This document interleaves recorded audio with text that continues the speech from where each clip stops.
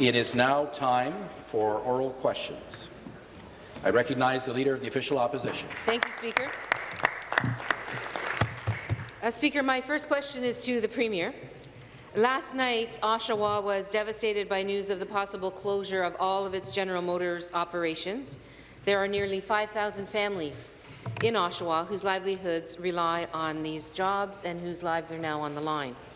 Can the Premier provide an update on his conversations with GM, Speaker? Premier. Well, today's announcement that GM is going to make is absolutely devastating. It's devastating for the people in Oshawa, the people that not only work at GM, but the surrounding areas that rely on GM workers. It's devastating for the supplier base. And I think a lot of people are forgetting about the supplier base, that 6,600 people could be affected by this. I just want to reassure each and every person that's being affected by this, our government will stand shoulder to shoulder with them. We'll do whatever it takes to make sure they get back on their feet and they get proper training. But again, we will make sure that we are there for these people, and we will turn it around. We're going to stay positive, even in a negative environment like this. And I guarantee you, and I promise you, that they will be back on their feet. Thank you. Very good. Supplementary. Well, I'm very disappointed, Speaker, by the Premier's response. Nearly 5,000 people, families actually, 5,000 families rely on GM to put food on the table. I think we can all agree that we can't just stand by and let GM walk away from a community that they've been a part of for over 100 years in the province of Ontario.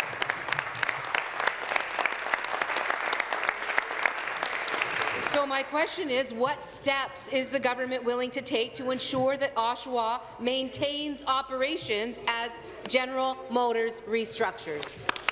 Premier. I had a conversation with the Prime Minister this morning, making sure that we're both on the same page, and I can assure you we're both on the same page. We may have our political differences, but when it comes to supporting the people of Durham and Ontario, we're on the same page. A couple of the asks. We're asking for a series of changes to the employment insurance eligibility, similar to what has been done in the past for the forestry and Alberta's oil patch. We want to extend the EI eligibility by 5 weeks to the maximum of 50 weeks from 45 in impacted EI regions, as done in hard-hit areas before. Position come to order. Extend the duration of work-sharing agreements an additional 38 weeks to 76 weeks, and allow immediate reapplication for the expired agreements as currently being done for the forestry. So if people are working part-time, they're still going to be eligible for EI. Reintroduce the Career Transition Assistance Initiative to retrain workers. Thank you. Thank you. Final supplementary. Well, Speaker, I'm pretty shocked to hear not only is this government prepared to leave those workers dangling without a job and not fight for their jobs, but also he's telling us, the Premier's telling us, that the federal government apparently is not prepared to fight for the jobs in Oshawa. People don't want an adjustment program. They want to keep their jobs, people. That's what they want. So I ask this government and this Premier, what support has the government offered to the Mayor-elect and the people of Oshawa as they work to keep their good jobs in their community? Premier. I'll continue on, Mr. Speaker, through yourself. As part of the assistance that we require is to develop a plan to increase EI durations for long-tenured workers. So if someone's been working there for a number of years, that they're impacted, and especially EI regions, because EI is broken into regions. Increase the federal transfer to Ontario for skills training via labour market development agreement and workforce development agreement. What we're proposing, Mr. Speaker, since what we're proposing, come to order. Man, they don't want you to speak around here. Again, as a first step, I'll be authorizing Employment Ontario to deploy its Rapid Reemployment and Training Services program. This will provide impacted local workers with a targeted local training and job services to help them regain employment as quickly as possible. We spoke. Next question. Next question, the Leader of the Opposition. Thank you, Speaker. My next question is also for the Premier, but I have to tell you that in 14 years of being in this House, I've never seen a government roll over so quickly and throw in the towel on good jobs in this province. The Premier has been critical, and we all know this. The Premier has been critical of government investment designed to create and retain jobs. We saw that all through the campaign. But right now, as nearly 5,000 people face the loss of good jobs, the Government of Ontario should not be ruling options out. Is the Premier prepared to work with GM, the community, the workers and others using all tools at the government's disposal to ensure investment and jobs stay in Ontario? Premier. You know, Mr. Speaker, it's easy to be an armchair quarterback, sit there, Monday morning quarterback. But through you, Mr. Speaker, the first thing I talked to the president of GM last night, the first thing I said is, what can we do? What do we have to do? And he said the ship has already left the dock. So now what we're going to do is continue doing what we've been doing to create good-paying jobs, to make sure a company is never in this position again after 15 years of terrible policies. Don't think this policy, their decision to change over to another location happened yesterday. It didn't happen in 5 months. It didn't happen in 6 months. It happened well over a year ago. But what we're going to do, we're going to make sure all three levels of government must work together for the impacted families through this difficult transition. All three levels of government will work together and make sure that we do everything we can, from making sure they have proper training, to make sure we extend the EI benefits. Thank you. Thank you. Supplementary. Well, Speaker, it's also much easier to call the game than to buck up and fight for good jobs. This government's calling the game. The auto sector is a vital part of Ontario's economy, and government policy has been crucial to ensuring that industry has been successful in our province. However, in the past, this Premier has shunned the idea of an auto strategy, and they have denounced the role of government investment in creating jobs. The people of Oshawa need to hear that the Premier is ready to use every tool at their disposal to protect their jobs in Oshawa. Can the government give people that assurance? Premier. Through you, Mr. Speaker, you want to buck up and stand up for jobs? For 15 years, you destroyed this province. 300,000 jobs were destroyed because you voted with the Liberals 97% of the time. You destroyed the energy sector. You destroyed manufacturing. You destroyed 300,000 families that are trying to put food on the table. That's what you destroyed. We're turning this province around, Mr. Speaker. We're lowering energy costs. We're lowering gas prices. We're creating an economy that companies want to come to Ontario for the first time in 15 years, as you destroyed this province hand in hand with your Liberal buddies. You raise taxes, raise energy costs, raise gas prices. You're for the carbon tax. You have personally destroyed this province. That's what you've done. Stop the clock.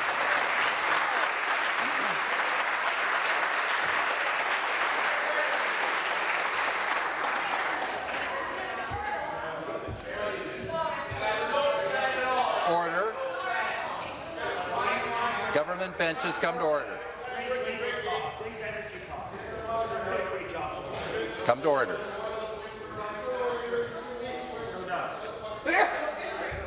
Order. I would remind all members to make your comments through the chair. Start the clock. Final supplementary. Well, Speaker, notwithstanding the way the Premier behaves, I think most Ontarians know that that the NDP has informed government in Ontario in some time, but we're looking forward to doing so because the turnaround that this government's providing is turning us backwards and hurting families, the latest of which are 5,000 families in Oshawa. The people facing the threat of job loss today need to know, Speaker, that their government is going to fight like hell to keep their jobs. Apparently, they have now found out the government doesn't give a darn, and they're going to let those jobs walk out of the province. But what those people need is to hear a government that is going to reach out to GM and to GM workers and to municipal leaders to bring all of those people together and work to save jobs and investment in Ontario. That's the government's job, to work to save jobs and investment in Ontario, not to sit by and wave bye-bye to jobs as they leave. Will the government be doing that, Speaker? Will they be actually fighting to keep jobs and investment in Oshawa, in our province? Premier. Through you, Mr. Speaker, Leader of the Opposition is demanding we spend billions and billions of dollars to a company that doesn't want it. They're gone, they're done. They told me straight up, there's nothing we can do. Absolutely nothing. What the NDP believes in, they believe in championing corporate welfare. That's how you create jobs according to the NDP. We have a different philosophy. We believe in creating an environment for companies to come here by making sure that they have low taxes, that we're lowering the corporate tax rate from 11.5% to 10.5%. We're lowering the hydro bills down 12%. As everyone's driving around and getting endless Texas with gas prices, the lowest gas price now is 97.9 cents. That's true money in the pockets of the taxpayers. Stop the clock.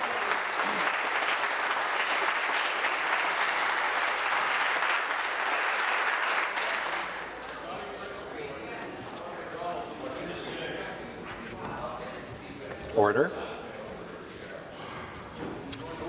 Restart the clock.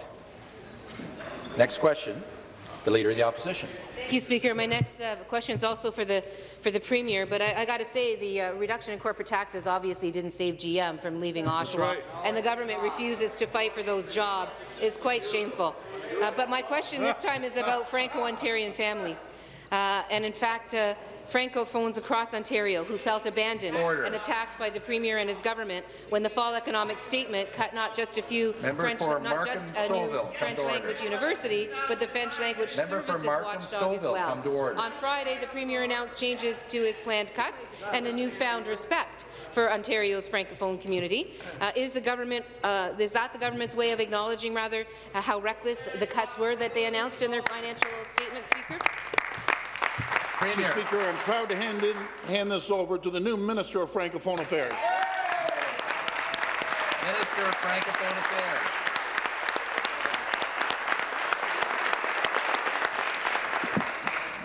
Merci, Monsieur le Président. Thank you, Mr. Speaker.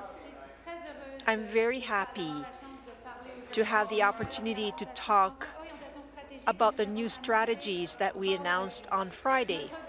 Our government will suggest amendments to Bill 57 to make sure that the Franco-Ontarians, that the Office of the Francophone Affairs will be independent. And furthermore, today I was sworn in as Minister of Francophone Affairs in Ontario, which will give a better voice to the Ontarians from this government. But what's really important is that the Premier asked to hire a Francophone consultant for Francophones to give him advice about Francophone affairs every day.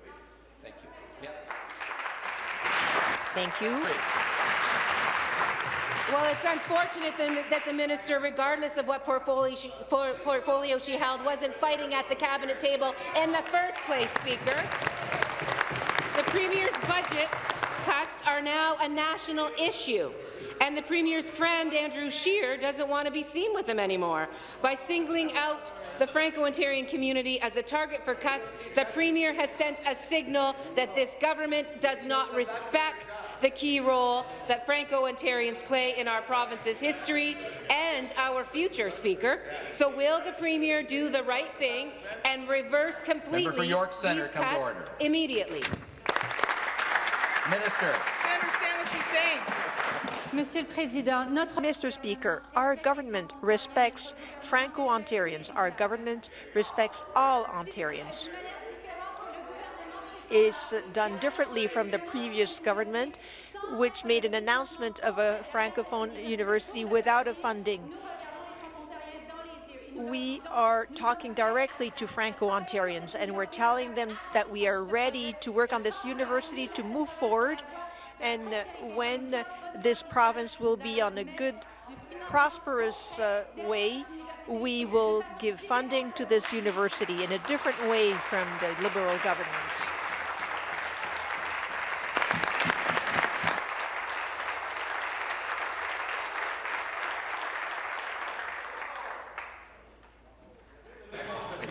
Next question. The member for Durham.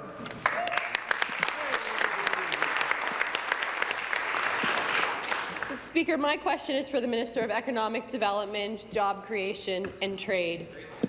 Last night, people in my community of Durham were shocked by the news that General Motors would be closing its Oshawa assembly plant.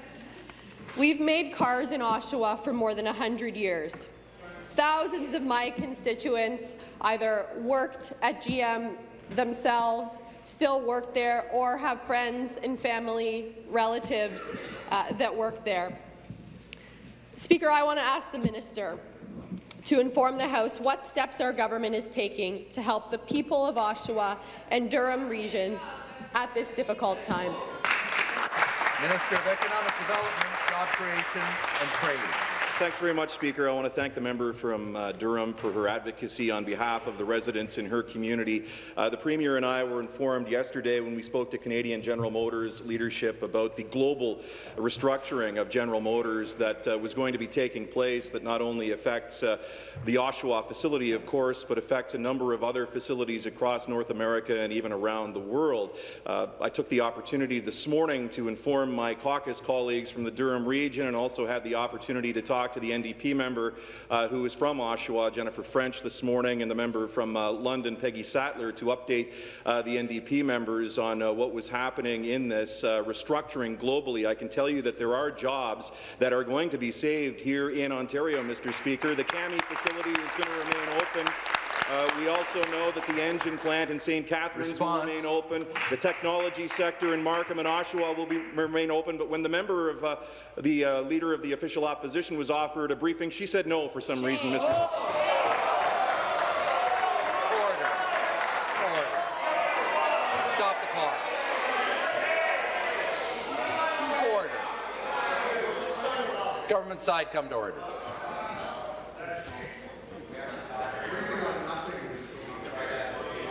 Order.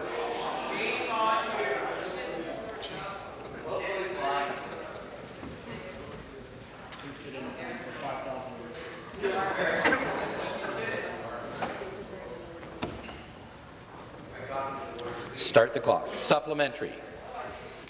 Speaker, I'd like to thank the Minister for his swift action on this file. And just as a note, I hope the member from Oshawa and I can find a way to work together for the people of Oshawa.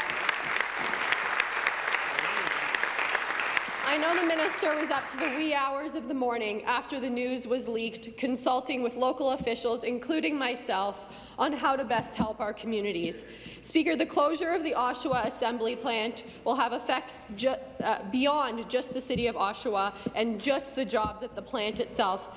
It's a sad day that we got to this place in Ontario where a U.S. head office made a decision that it's no longer competitive to do business here.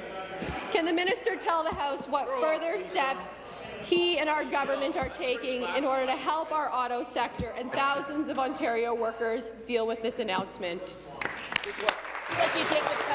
Minister. Thanks again, Speaker. And our thoughts do go out to everyone in Oshawa and the Durham region.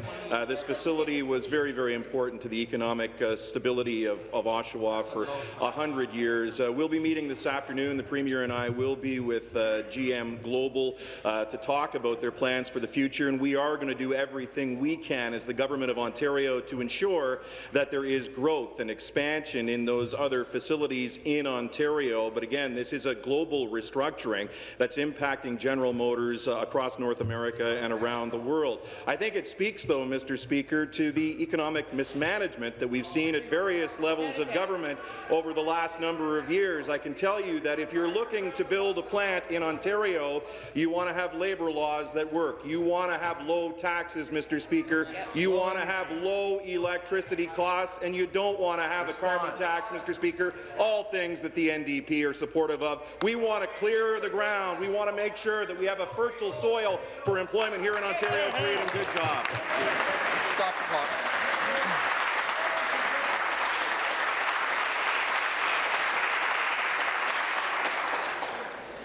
Start the clock. Next question, the member for Mushkegowuk, James Bay. Monsieur le Président, ma question. Mr. Speaker, my question is for the Premier. Mr. Premier, last week, your government made decisions to appease the Franco-Ontarian resistance facing your insensitive policies. Despite that, the government did not restore the French Services Commissioner nor the university.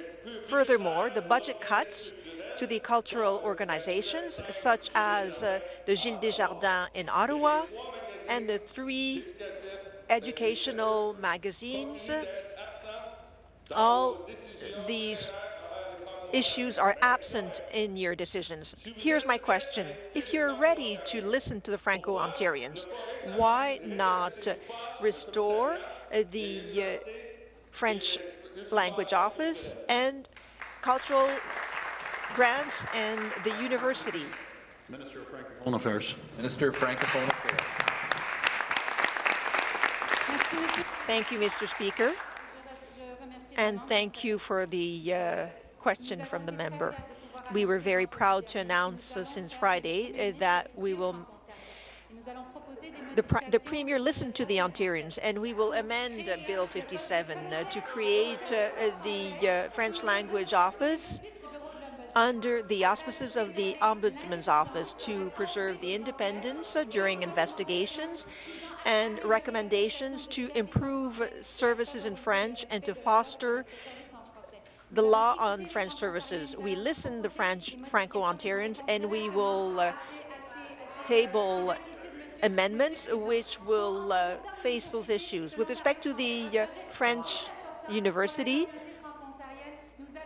we will continue working to develop this project. When we are ready to do it, we will give real funding, unlike the previous government. Monsieur le Premier ministre.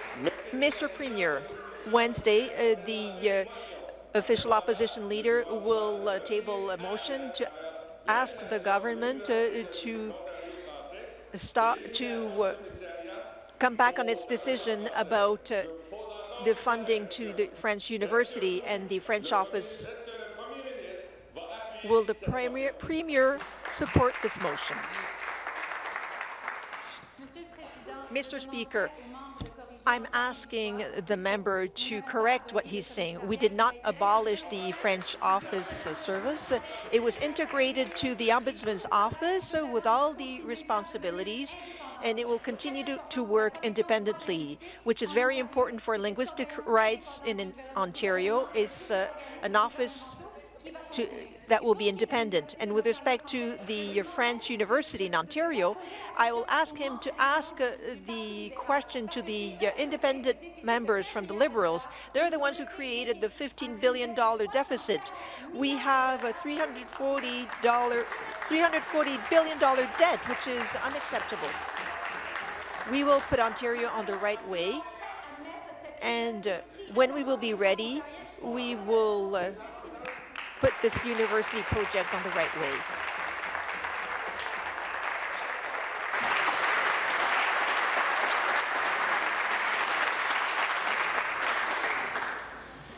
Start the clock. Next question, the member for Flamborough-Glanbrook. Speaker. And, Mr. Speaker, my question is to the Honourable Minister of Children, Community and Social Services. Last year, Ontario's 49 children's aid societies, including 11 Indigenous societies and 3 faith-based societies, served more than 100,000 families. Across our youth justice system, roughly 7,500 youth were diverted from charges or formal court proceedings through extrajudicial measures. Yet we've seen a disproportionate number of youth in crisis in Ontario's Indigenous communities struggling with their mental health. Minister, what is this government doing to improve outcomes in Ontario's child protection system? Good question. Minister of Children, Community and Social Services. Thank you very much, Speaker, and thank you to the member for the wonderful question. I think it's important that we continue to talk about Ontario's most vulnerable in this legislature during question period, so all eyes can be seen and to be looking and doing stuff more to protect children and youth. Ontario's most vulnerable children deserve better, and we will be holding those responsible to higher standards. We're committed to better outcomes for children in the protection system through the creation of 3 new roundtables dedicated to sharing ideas of empowerment and that will directly respond and report to me. The new roundtables will be made up with those with lived experiences in the fields of Indigenous child welfare, children in care, and youth in custody. The establishment of these new advocacy tables will have a direct access to decision makers. I'll also be requesting that Ontario's Ombudsman immediately review all pending investigations and reports by the previous child advocate to ensure no child falls behind the cracks. Supplementary. Thank you, Mr. Speaker, and back to the minister. We first announced through the government's fall economic update that Ontario's Ombudsman's office will be assuming responsibility for investigations related to Ontario's children. This added responsibility means the Ombudsman will have oversight of children's aid societies, youth justice facilities, child welfare, and mental health services. The proposed changes will mean that the authority to investigate services provided to children and youth will continue at a higher standard. Minister, with the added responsibilities, how will the government ensure a seamless transition to keep our children safe? Good question. Minister. Because it does seem that the New Democrats don't think the Ombudsman provides enough stringent investigative reporting. But let me be perfectly clear, under the new changes, there will be stronger and higher standards put in place for investigations through the Ombudsman's office than has ever been done before. That's why we're creating 3 advocacy tables that will be led for Hamilton Mountain, come to order. That is children in custody, children in care, or Indigenous-led children. We are going to ensure that there's a children's unit within the Ombudsman's office. It will be turnkey. They will be moved from the previous advocate's office over to the Ombudsman's office. And as I've just said, the stronger investigative powers by the Ombudsman has ensured that I will be able to ask him to review all pending investigations so we can ensure greater child protection in the province of Ontario than we've ever seen before. And I'm very proud of this government for taking such strong measures. Off the clock.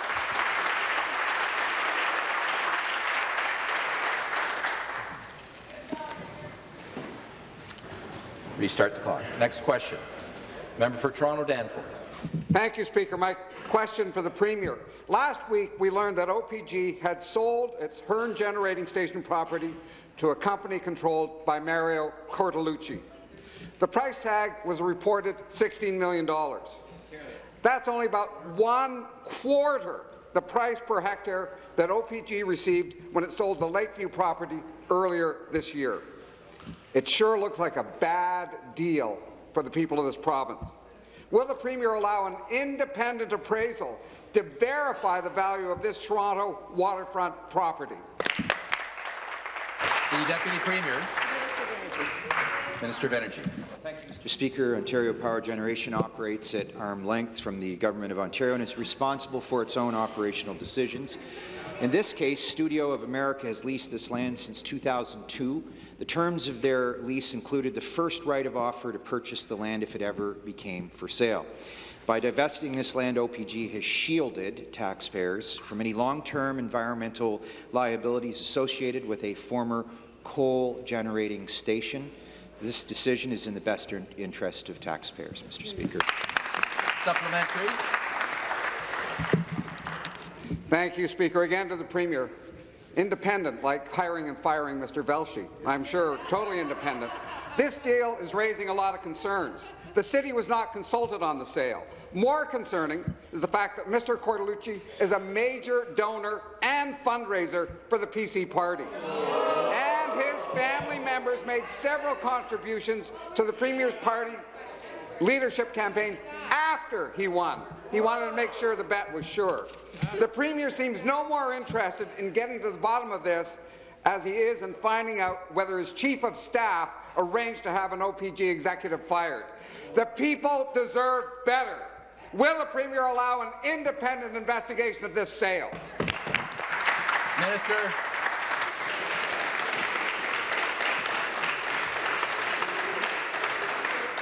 Minister. Thank you, Mr. Speaker. OPG is responsible for their own staffing decisions. They are a Crown corporation that makes its own decisions, staffing decisions and operational decisions. As I said earlier, Studios of America has leased this land since 2002. The terms of their lease agreement had the first right of offer to purchase the land if it ever became for sale. As I said earlier, by divesting in this land, OPG has actually shielded taxpayers from many long-term environmental liabilities associated with a former coal-generating station. This decision is in the best interest of taxpayers, Mr. Speaker. Thank you. Next question, the member for Ottawa-Vanier. Merci, Monsieur le Président. Ma question est pour le... Thank you, Mr. Speaker. This question is for the Deputy Minister with regard to the fall economic.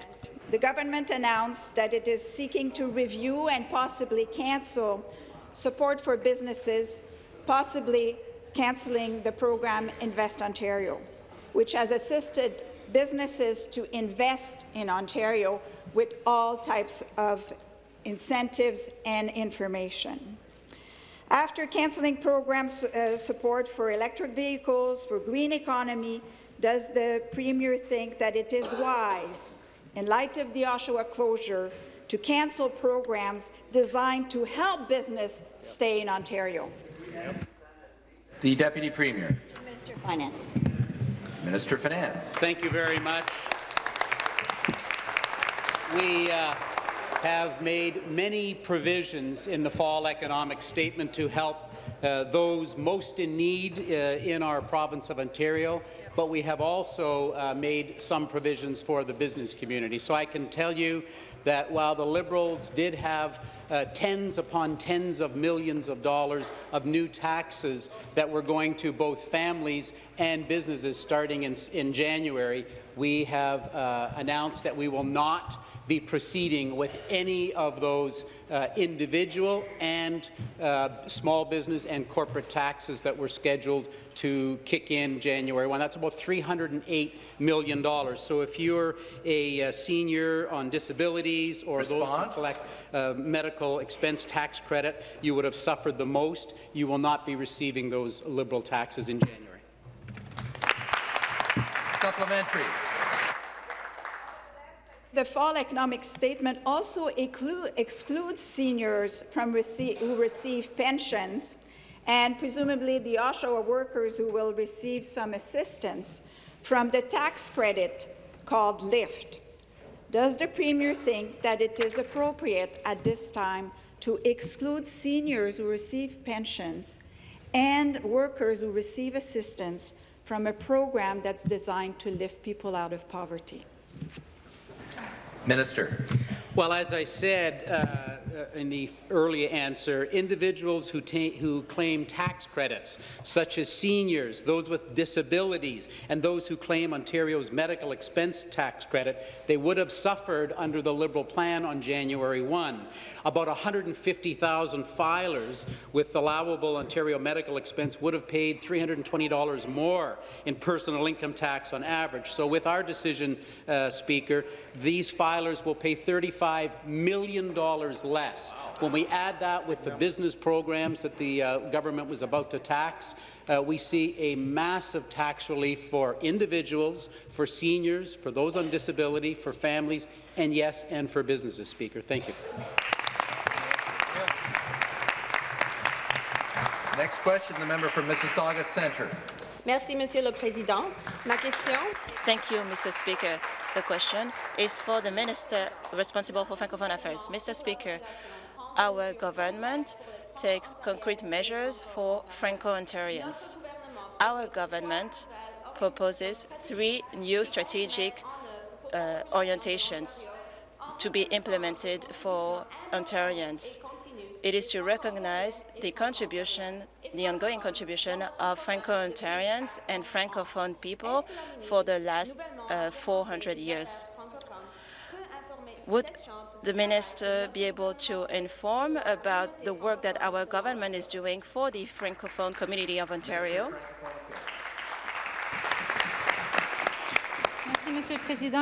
Thank you, Mr. Speaker, and I thank my colleague for her question. Our government proposes modification to Law Act 57 to create the position of Commissioner of French Language Services, depending on the Ombudsman. The goal is to improve French language services in the province.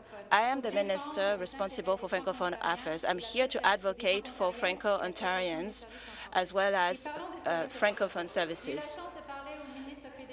I had the chance to talk to Mélanie Joly, my federal counterpart. I told her I was disappointed by the federal financing for Ontarian. Ontario only receives $2.68 per Francophone in the latest agreement. New Brunswick receives almost $7 per inhabitant. And as for Manitoba,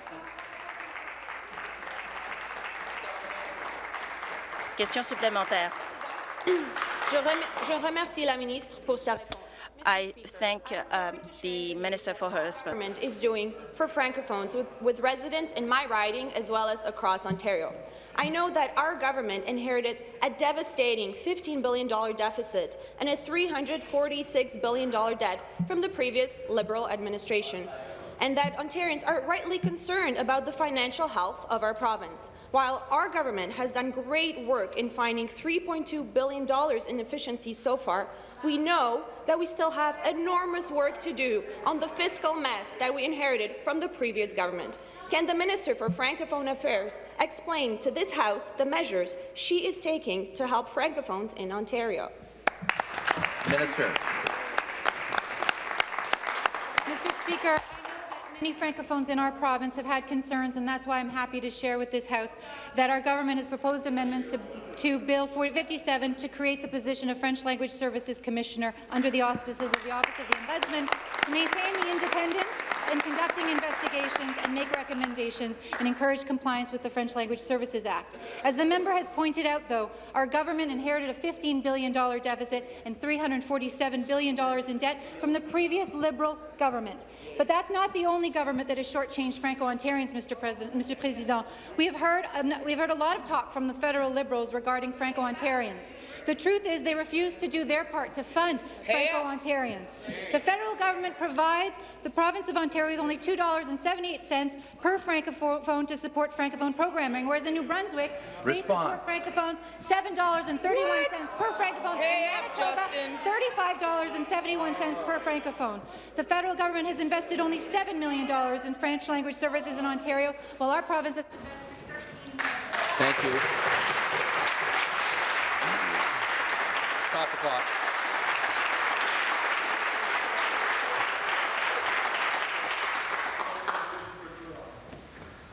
Start the clock. Next question, the member for Essex. Thank you very much, Speaker. My question is to the acting Premier. Speaker, according to a CBC report, the Premier has been meeting with well-connected insiders and lobbyists in secret since taking office. We only know about this because the CBC performed a Freedom of Information request to uncover the Premier's schedule.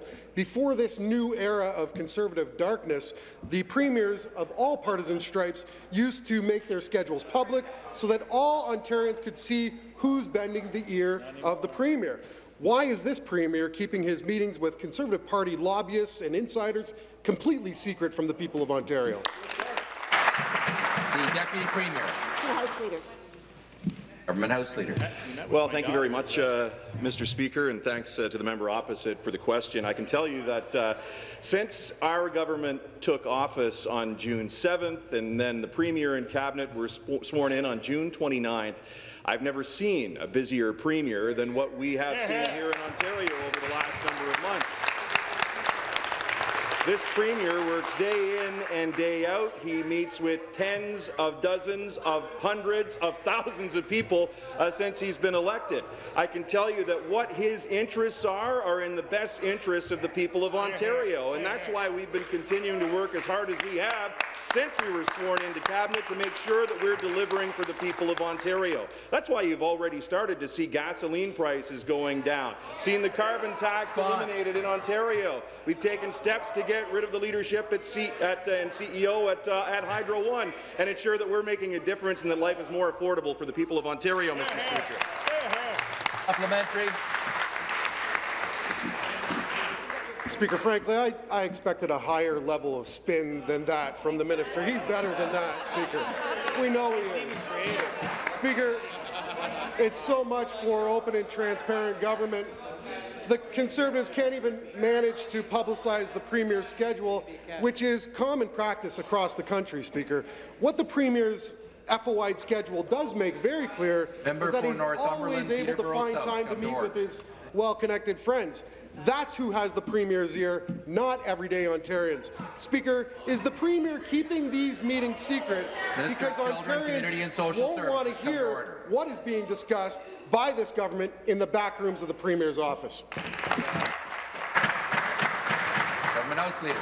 Mr. Speaker, what I can tell you that the Premier is focused on is ensuring that we're delivering for the people of Ontario, who elected us with a massive majority government on June 7th, and they rejected the policies of the NDP, the third party of Ontario, and they do not believe in what they stand for, Mr. Speaker. What we're trying to do here is make Ontario open for business, and the Premier has been meeting with tens of hundreds of people over the last 4 or 5 months to ensure that we're doing just that. And every step that we've taken, Mr. Speaker, every step that we've taken, whether it's lowering electricity prices, lowering taxes, lowering the cost of living in Ontario, the members of the NDP have voted against that each and every time, Mr. Speaker. They just don't get it over there. The people can't take any more of these wild Liberal policies, and that's why the people elected Premier Ford, because he is going to deliver for the people of Ontario. That's not spin, that's fact.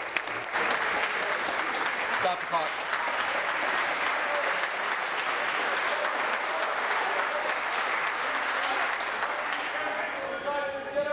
Stop the clock. Order. Start the clock. Next question. Member for Parry Sound, Muskoka. Thank you, Mr. Speaker. My question is for the Minister of Energy, Northern Development, Mines and Indigenous Affairs. I know our government is committed to supporting businesses all over Ontario. Investments in business development opportunities is especially important in the north, because it helps small businesses expand and create opportunities to grow local economies. These kinds of investments are helping our government send a clear message that Northern Ontario is open for business. I'm proud that our Government for the People is standing up for small businesses across the province. We are taking real action to support strong and vibrant communities. Can the Minister please tell us about how we are helping Northern Ontario to thrive? Minister of Energy, Northern Development and Mines, and Minister of Indigenous Affairs. Thank you, Mr. Speaker, and I want to thank the member from Parry Sound, Muskoka, for his commitment and his great sense of teamwork in helping our Northern Ontario MPPs understand our region's full potential, creating jobs, and making sure that Northern Ontario is as much as open for business as any other part of the province. We're making investments in science and technology in our major universities and colleges in Northern Ontario, expanding capacity and course offerings for colleges and universities that focus on Indigenous students. We're recognizing, making sure that we make smaller towns and cities have the full opportunity to attract investments into businesses in their communities, investing in existing businesses that pair Indigenous communities and the private sector together. Now, Mr. Speaker, all of this is coming up in Bill 57 in the fall economic statement. The NDP have sent a strong signal that they don't support these investments, and I can tell you people on the ground in Northern Ontario— Thank you. Supplementary. Thank you, Mr. Speaker. It's great to hear that our government is making meaningful investments in Northern Ontario. Mr. Speaker, I know that our government is committed to making the right decisions that help us bring economic prosperity to all the people in Ontario. This is a promise that our government for the people takes very seriously. This includes Ontario's Indigenous peoples. Together, we can create economic opportunities with community leaders that deliver economic prosperity for Indigenous peoples across Ontario. Can the minister please tell the members of this House about an important investment our government made at Nipissing First Nation? Minister. To the Minister of Finance. Mr. Finance. Thank you, Speaker. We were very pleased to announce that Nipissing First Nation received $1 million on Friday to construct a 10,000-square-foot office building along Highway 17. Chief McLeod told me the project is creating 10 full-time jobs and will drive local economic growth. Half of the building will house the Kinomadzuin Education Body's head office. The second half will host a small business incubator, providing office space to local entrepreneurs. This investment is strengthening the economy of the Nipissing First Nation, creating jobs, and improving the quality of life for its residents. Speaker, we are sending a strong signal that Northern Ontario is open for business. Thank you. Next question, the member for Windsor West. Thank you, Speaker. My question is to the Minister of Children, Community and Social Services. Last Thursday, this Conservative government introduced damaging changes to social assistance that will undoubtedly push those already at a disadvantage even deeper into poverty. By changing the definition of disability to match the federal definition, likely the Canada Pension Plan disability definition, although the minister refuses to tell us if that's what it is, it will be even more difficult for Ontarians to receive Ontario disability. Many people with disabilities who are currently eligible for ODSP would not be eligible if they applied under the new criteria. Speaker, will this Conservative government undo its decision to exclude more people under the new definition of disability?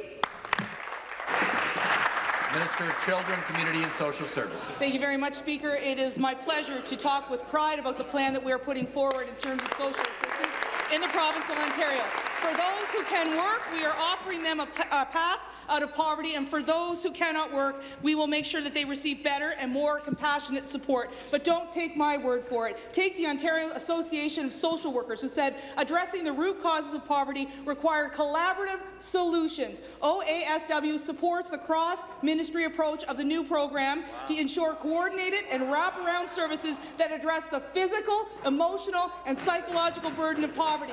Or we can talk about community living of Ontario. The overall move towards a simpler system with fewer rules and less government policing of people's lives is welcome change for the current system built over successive decades, which has trapped people in the cycle of poverty without improved outcomes. I am so delighted to stand here as a part of a government that wants to lift people out of poverty and stabilize their lives and get them back on track. What we're doing is good news for the people. Stop the clock.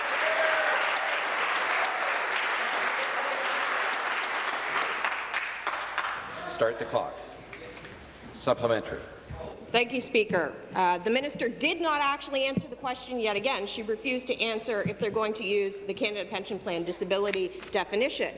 She's a little busy patting herself on the back, apparently. Back to the minister. The reality is that these changes will hurt real people. I'd like to specifically talk about a man named Dan. Dan receives ODSP because he lives with a learning disability. He qualifies under the current rules. However, if he were to reapply under the CPPD threshold, he would not qualify as he is able to work minimal hours. Being able to work and taking taking pride in the work he does, is precisely what makes him ineligible under the federal rules that the minister wants to adopt.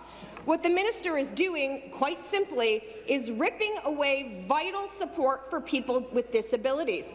Why, Speaker? Speaker, what she is saying is simply untrue. We haven't put forward the definition. We're working with the Attorney General's lawyers on that. But let me be perfectly clear. We have instituted a $6,000 annual flat rate earnings exemption. We are consolidating ODSP supplements to simplify things. We are not going to continue to please people. But what we are going to do is lift people out of poverty to the extent that we've never seen in the province of Ontario before, and we're doing that because we're going to provide wraparound supports for those on ODSP and Ontario Works. And I'll leave her with one final quote from the Ontario Association of Food Banks. The Ontario Association of Food Banks commends the Government of Ontario for taking a proactive look at how to improve the income support programs that impact so many of Ontario's most vulnerable people. Why did they say that? Because the plan is good. Stop the clock.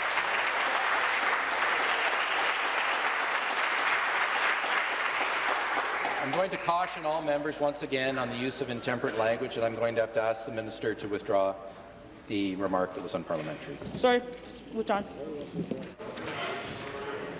Next question. Start the clock. The member for Sault Ste. Marie. Thank you, Mr. Speaker. Mr. Speaker, last week I was very pleased to announce that the Sault Ste. Marie Innovation Centre is receiving $88,521 in funding to advance opportunities in the agricultural sector. The Innovation Centre will use this funding to assist in conducting a Northeast food and agriculture market study to analyze how we can bring greater economic growth in our community through the agricultural and agri-food sectors. Mr. Speaker, my question is for the Minister of Agriculture, Food and Rural Affairs. Can the minister please tell us how significant investments like this to the Sault Ste. Marie Innovation Centre in my riding can boost economic growth and bring better jobs to our communities? Good question. Minister of Agriculture, Food and Rural Affairs. Thank you very much, Mr. Speaker, and thank the member from Sault Ste. Marie for the question. I want to commend the Sault Ste. Marie Innovation Centre for taking the initiative in strengthening its agriculture and agri-food sectors. The funding goes towards the Sault Ste. Marie Innovation Centre in what is one of over 80 approved rural economic development projects in my ministry from across the province that are helping create jobs and bring prosperity to rural and Indigenous communities. Our government is proud to support projects that help create jobs and facilitate economic development in rural and Indigenous communities such as those in Sault Ste. Marie. Our government is committed to ensuring that rural Ontario is open for business.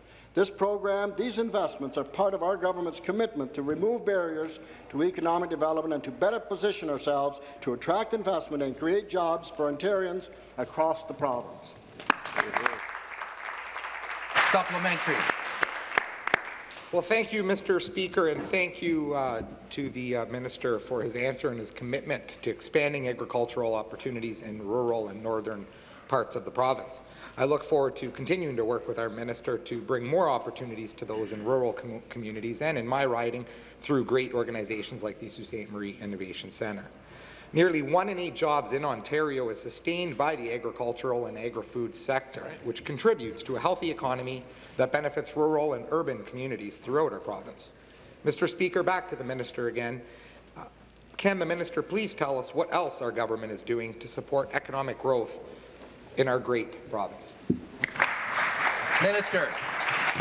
Well, thank you, Speaker, and thanks to the member again. Rural Ontario has been ignored far too long. A strong and vibrant agri-food and agriculture sector is a priority for this government. We're meeting with the farmers in the agri-food sector and we're working with them to address the challenges that they face. We're meeting with the members of the Ontario Greenhouse Alliance here today to work together and address these their issues and the opportunities in the greenhouse industry. We're expanding access to natural gas and broadband. We're committed to creating better jobs across the province. We're working with rural and northern communities to help ensure that all Ontario is open for business. Our government is strengthening rural communities across the province for Ontarians today and for generations to come. Next question, the member for Beaches East York. Thank you, Speaker. My question is to the Minister of Children, Community and Social Services. Last Thursday, the Conservatives announced changes to Ontario's social assistance program with zero acknowledgement of the impact to Ontarians who cannot work because they're too sick. Under the Ford government, Ontarians facing health scares like cancer now have additional challenges while they fight for their very lives. Just last week, this government voted down a motion that would provide take-home cancer drugs while comparing cancer patients to spoiled children. Can the minister confirm whether this government's new restrictions will mean that Ontarians who cannot work because of temporary illness will no longer qualify for social assistance? Minister of Children, Community and Social Services. Speaker, again, I reject the premise of the question. We came forward with the most compassionate, life-stabilizing plan for social assistance in the province's history.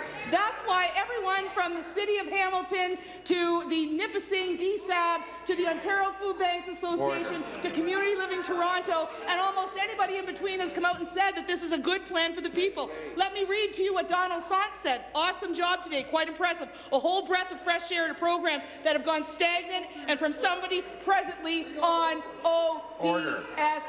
We are going to provide wraparound supports throughout this entire government, which is what is different on this program from any other program in the history of this province. That's why I'm working with the Minister of Training for Skills Development, why I'm working with the Minister of Health for mental health and addiction support, why I'm working with the Minister of Housing so we can provide better supportive housing. We are looking at the individual throughout the entire ministries of this government, not just in silos. Stop the clock. Restart the clock. Supplementary. Thank you, Speaker. Once again, the minister has not answered the question. I have heard from many people who have told me they have no choice but to go on Ontario disability because they have cancer or are far too ill to work at the moment, and they are frightened. They tell me that chemotherapy is exhausting and has side effects like severe fatigue that makes it hard to work. But this government seems to think that escaping poverty is a simple choice. People do not choose to be sick. Can the minister please explain whether cancer patients and other sick Ontarians who are on Ontario disability because they cannot work will experience a loss in financial support, which, by the way, is not compassionate? Minister. The members opposite can't take yes for an answer, ever. I mean, Speaker, our plan is focused on the people. It will help those who can work, stabilize their lives, get back on track, and get on a path out of poverty. For those who cannot work, we are providing greater wraparound supports, greater flexibility, and allowing those who may be able to work to take home more of their pay. I'm proud of this plan, as are many other stakeholders across Ontario. But I got to say, Speaker, if the member opposite actually thought the previous plan was working, 1 million people on Ontario Works and ODSP, $10 billion program, and still 1 in 7 people are living in poverty. And that's why welfare isn't working. Simply paying people to sit at home is not smart. It makes little sense simply transferring money to people so they can stay at home. Who said that, Speaker? Bob Ray. Stop the clock.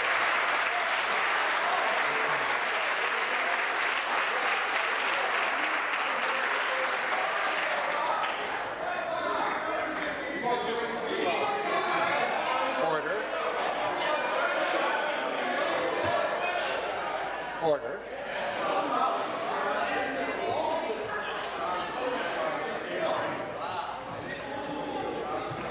Order.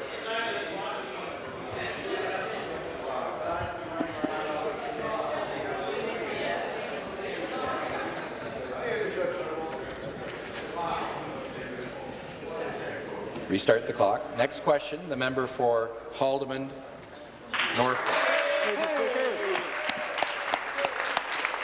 Question for the Minister of Transportation. I understand the Minister was in London last week to deliver an important announcement about this winter's commute. He was. Each year, as we know, we work with our safety partners like the OPP, CAA, others, to remind drivers to travel safely as the weather starts to change.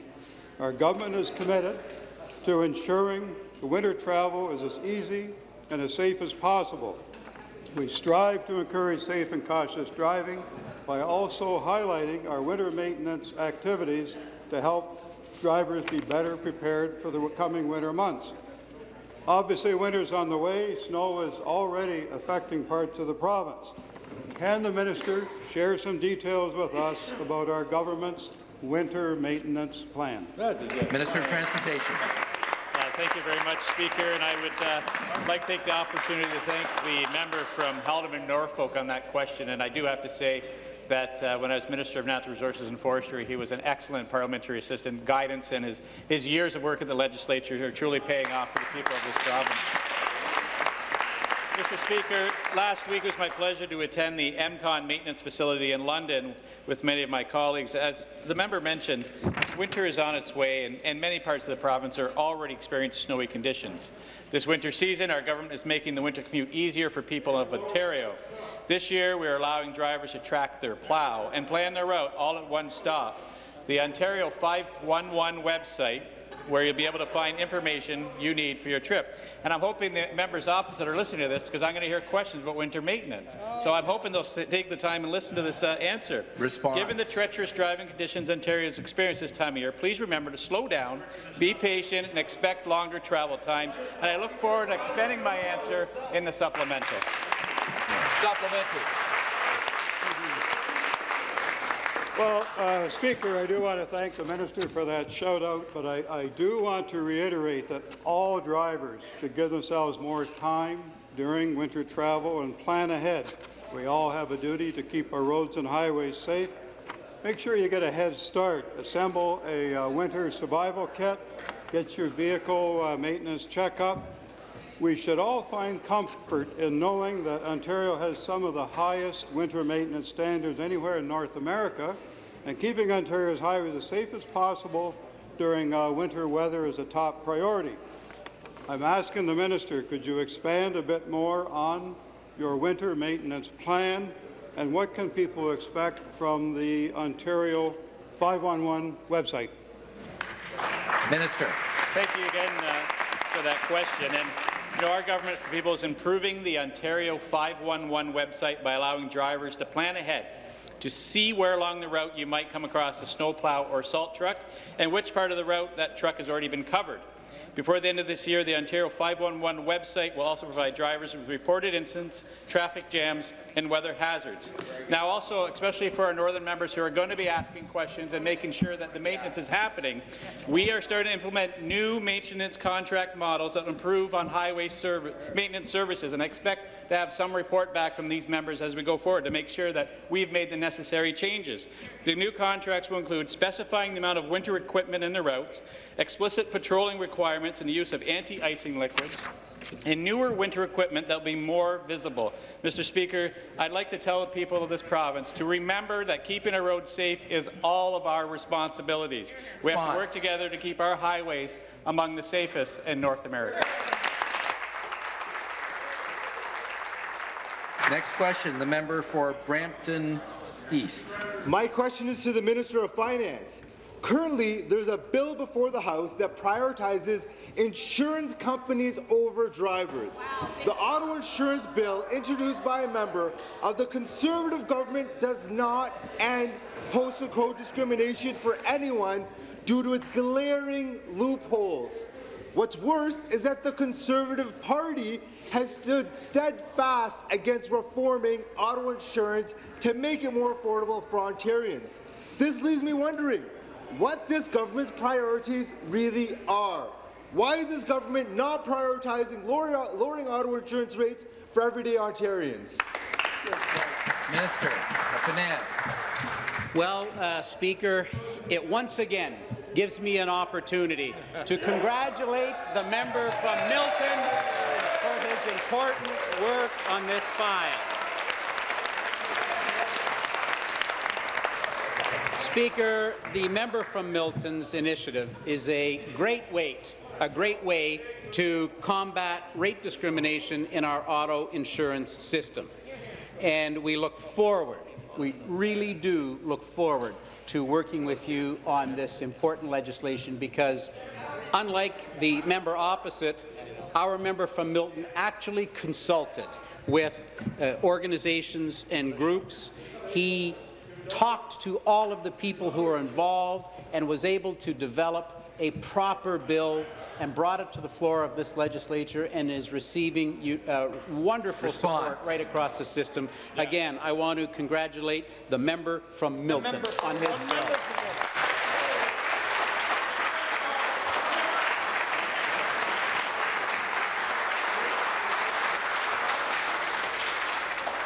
That concludes the question period time for this morning.